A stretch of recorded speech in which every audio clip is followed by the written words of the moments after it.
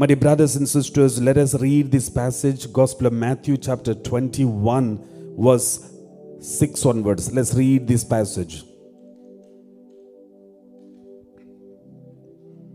The disciples went and did as Jesus had directed them.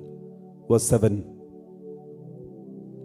They brought the donkey and the colt and put their cloaks on them, and he sat on them. A very large crowd spread their cloaks on the road, and others cut branches from the trees and spread them on the road. My dear brothers and sisters, the Holy Week is beginning with a procession, that is the Palm Sunday procession, and then again continue with another procession, that is Good Friday procession. And that procession ends on Mount Calvary. In fact, the procession starts in Jerusalem, outside Jerusalem, and enters into Jerusalem. And from there, from inside the Jerusalem, there is a procession outside the Jerusalem and the walls of Jerusalem.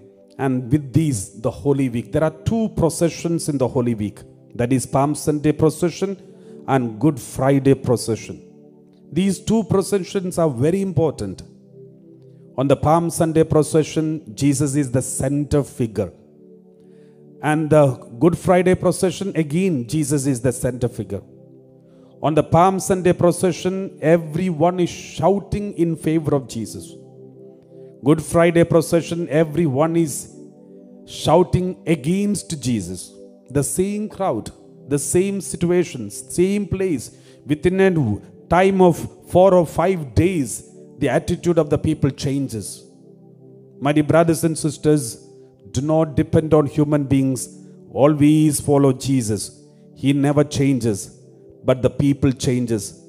And on the Palm Sunday procession, people are holding the palm leaves in their hands and glorifying Jesus. On Good Friday procession, people were holding whips in their hands and beating Jesus and shouting against Jesus. On Palm Sunday procession, people removed their cloak and spread it on the road so that Jesus can walk over it. But on the Good Friday procession, they removed even the cloak of Jesus and made him naked. On the Palm Sunday procession, the people cut the branches of the trees and spread it on the road so that Jesus can walk over it. But on Good Friday procession, the same people cut a tree and kept it on the shoulder so that Jesus can carry it. On the Good Friday procession, the people shouted saying, or on the Palm Sunday procession, people shouted at the top of their voice and said, Hosanna to the Son of David.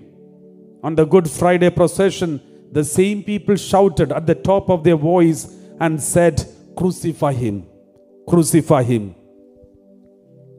And on the Palm Sunday procession, this procession entered into Jerusalem temple. At the end, Jerusalem temple was cleansed. Jesus cleansed the Jerusalem temple. And Good Friday procession, the procession enters into the heavenly, the Calvary. On the Calvary, Jesus sacrificed himself and cleansed the temple that is our body. Jesus cleansed the temple that is our body. Palm Sunday, he cleansed the Jerusalem temple.